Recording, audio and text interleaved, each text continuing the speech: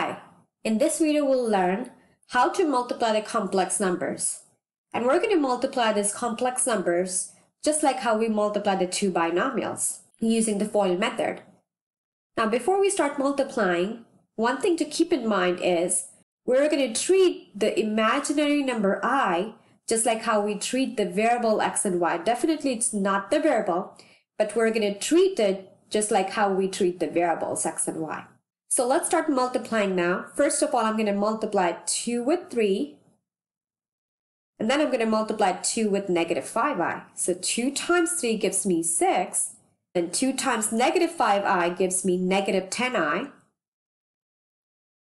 Now we're going to multiply positive 7i with 3. And then we're going to multiply positive 7i with negative 5i. So 7i times 3 will be equal to positive 21i. And then positive 7i times negative 5i will be equal to negative 35i squared. Now notice that the middle two terms are the like terms, negative 10i and positive 21i. So I can combine these two like terms. So let's do that. 6, then negative 10i plus 21i will give me positive 11i. And then we're going to write negative 35i squared as it is. Now we're going to simplify this a little bit. So we know that I, imaginary number I, is equal to square root of negative 1. If I take the square root of both the sides, then we'll get I squared on the left hand side, and on the right hand side, square root of negative 1 squared will be equal to negative 1 because the square and the square root will cancel out each other and we are only left with negative 1 on the right hand side.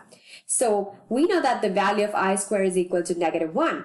And I'm going to replace this I squared with negative 1. So let's do that. 6 plus 11i minus 35. In place of I squared, I'll plug in negative 1. And I'll put that inside the parentheses. Now this will be 6 plus 11i. Negative 35 times negative 1 will be equal to positive 35.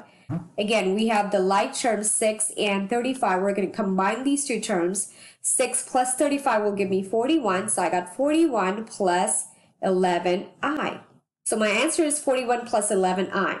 Now, when you write your final product, the final product should be in the form of a plus or minus bi.